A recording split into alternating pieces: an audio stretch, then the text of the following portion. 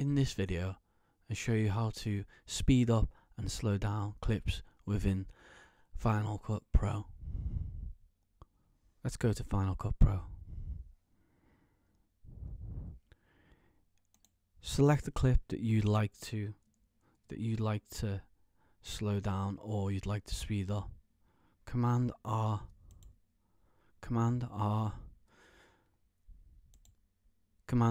puts you into the slow or speed up function. So I'm going to hover over the top right hand corner and then I'm going to drag it in. As you drag it in, it will speed the clip up, and as you drag it out, you slow the clip down.